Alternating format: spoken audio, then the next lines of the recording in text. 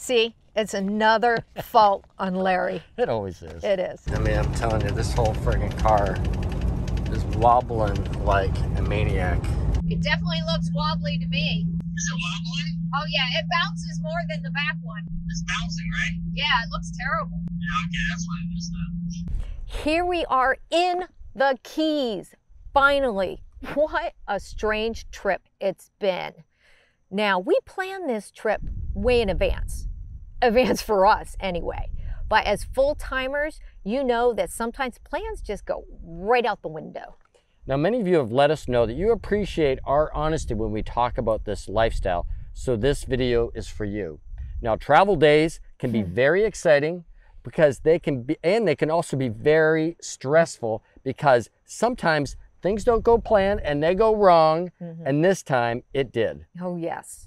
So thanks, guys, for coming to visit us again. But if you just found us, I'm Alice. And I'm Larry. And we are Downsizing Makes Sense like the penny.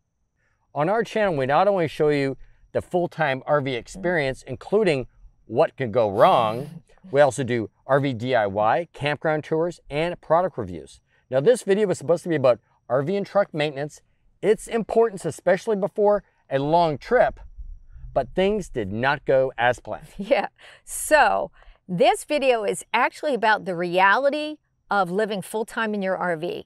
So whether you plan on going full-time in your RV or even go on an extended trip, there are things that you definitely need to consider. Our original plan was to spend 4 weeks in Astor, which is our old hunker down spot, in preparation for our big trip to the Keys. Now, this included a midway point campground, which was free for a week, and it's run by Fish and Wildlife. Now, that plan got tossed because of me. Now, I take a special medicine for my rheumatoid arthritis called Humira. It's shipped directly from the company.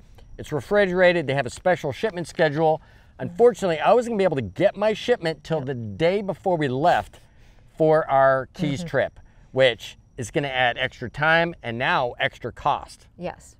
Now, the original plan was, while we were in Astor for 4 weeks, is to replace our leaf springs. Now, if you didn't see the video, we broke a leaf spring a while back. We did a video about it. And Lippert gave us 4 leaf springs so we could replace them all. Now, I'm a DIYer, so I wanted to do it myself while we were in Astor, but I imagined him getting squished under the RV, okay?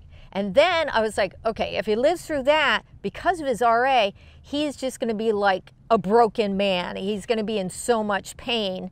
So I just decided, hey, we had experience with these professionals, Texas Trailers. Why don't we just go ahead and book with them? We'll do it on a travel day because as full-timers, you know, you gotta do it on a travel day.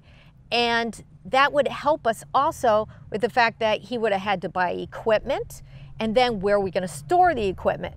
So that's what we decided to do. yeah, the last thing we want is a bunch of more weight in our RV. Yeah. Now, we were preparing to leave Astor, and part of our preparation to leave, especially on an extended stay like this, we take care of all those maintenance things like, you know, checking the tires on the RV and the truck. And a lot of times we take stuff, if we can, and put it back into storage. Like, for instance, we had our canoe. Now, right now, we don't have a way to carry the canoe and pull the fifth wheel at the same time if we don't have a follow-behind car. So I was on the way to storage to take the canoe and drop it off. Okay, but once again, something changed. Larry noticed a wobbly in the tire. So I was working on the RV, like packing things up again for the big trip. And he called me and said, Alice, there's something wrong with the tire. We're gonna have to take the truck in. So can you come meet me in the follow behind car? Now, here it is the day before we take off on a big trip. The truck is at the dealer getting the oil changed, trying to figure out that wobble problem, getting all the tires balanced and rotated on my dually. Now tell me why we didn't do it the 4 weeks we were sitting around at Astor. Okay, so that's my bad. I noticed a little vibration on the highway, and I should have done it weeks earlier, but you know, what are you gonna do? And so then I'm at the dealer, it's 5 o'clock, they're getting ready to close, and the guy comes to me and says, everything's good, we got your tires balanced and rotated. Oh, there's one problem. One of your tires has a defect, it's got a bulge in it, so you might still have some vibration. So he shows me this video of the bulge in the tire. And I'm like, is this safe? He goes, yeah, no problem. It, it might vibrate a little bit. And now that tire is on the front wheel. So Larry makes an appointment for 10 a.m. at Texas Trailers in Gainesville. And we're in Astor, so he says we have to get up at 5 a.m. to pack up and go there. I am not happy. I am not a morning person. I am a morning person. I love the mornings. Yeah. So, but I'm like, okay, it should only take us a few hours to be at Texas Trailers, because when we had the one leaf spring done, it only took a half hour. So we could still actually make it to the Keys for our first day of our reservation. But okay, so we're on the way and we get the truck on the highway on I-75 where we're gonna get up to speed, and the truck was vibrating so bad I thought my fillings were gonna vibrate out. It was rocking, it was terrible. I could only go about 50 miles per hour. At one point, I had Alice pull up beside me to take a look at the wobble on the tire to tell me if she could notice it. And man, I mean, was it vibrating or what? I was like, oh no, that looks bad. There's something wrong. So now we have another problem. Yeah, because now we got to our appointment late, so that moves our trip back even more. Larry contacted the owner of Texas Trailers and got permission to film all of the leaf spring change and the axle service for what was supposed to be our upcoming video. This video. But so we get to Texas Trailers, and instead of starting to film, I got to figure out to get a new tire on the front of the truck because that wobble was going to kill us. So, I have a dually, and those tires are not easy to find. So I had to find a place that had the tire and that was close by. yeah, So now we've got to get this extra tire, and I have to get 2 tires because I don't want to replace just one. That's extra cost. And now we've really delayed our trip and, maybe not be able to do this video with Texas Trailers. So we leave Boulevard Tire where we're having the 2 truck tires replaced, head back to Texas Trailers because now I'm trying to film as much as possible of the spring replacement and the axle service. yeah, which was, again, supposed to be this video. But we had some serious problems videoing. There was these major storms. In fact, we were getting tornado warnings. Plus, this is like this massive operation, and there were people coming and going, lots of noise. And this one guy, every time he pulled a trailer in and out, he was going backwards. So it's like that beep, beep, beep. And y'all do not want to hear that throughout a video, right? Yeah, so we're trying to do our intro and outro. We're there, and it was impossible. There's no way we were going to do it. Yeah. My service tech pulls me over, who's working on the spring, and he's like, we got a problem. So he shows me the 2 springs, a new spring and the old spring, and there's like a more than an inch difference in the length of the springs. And he says, there's no way we can get these on. It's really, really tough. And, but he managed to get another guy over to help him, manhandle this spring into place, and they got it, but it added like an extra half hour per side to the spring installation. Which, again, is pushing our trip to the Keys even further. Later.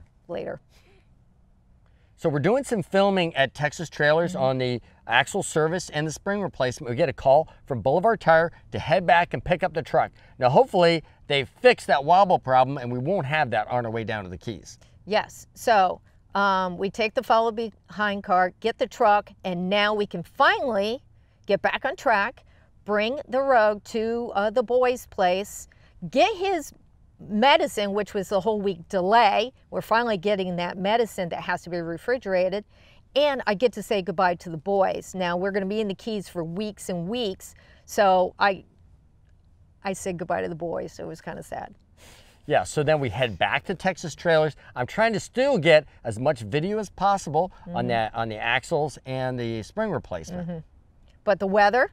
The weather was terrible. So like it was so dark and it was raining. It was like nothing was going our way as far as getting that video done. Yeah, and the delay meant that our leaf springs weren't done until like 6 p.m. Now remember, we brought it at 11 a.m. because of this whole problem with them being too short and everything, and then having to do extra work for it. So I started to wonder, hey, are they going to lock us behind the gates? Are we even going to the Keys tonight?